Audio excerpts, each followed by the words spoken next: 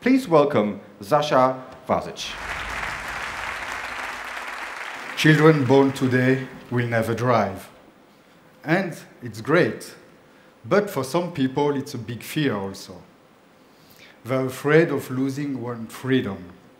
Of course, mobility is very complex. It's multidimensional, multistructural. If we want to go further, it has to be faster, cheaper. In some way, we reduce the distance. And the most important, it should be sustainable. This is the future. Machine learning scientists made, not so far, a breakthrough with deep neural networks. Everybody knows about deep learning.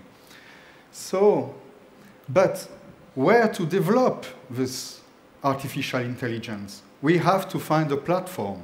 When I hear on some conferences where I'm going that the technology is ready, I'm just wondering why people stop questioning.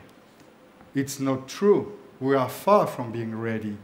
So if we look at object segmentation, for example, if I have a policeman in front of you who wants to make a sign to pass or to stop, how I will understand it? And this is a problem of scene understanding. And so machine learning still needs a breakthrough, and virtual reality can help it.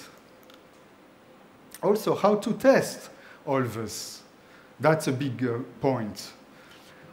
Because some work said, if we want to be as reliable, we should drive 200 years. That's totally stupid when I read something like that.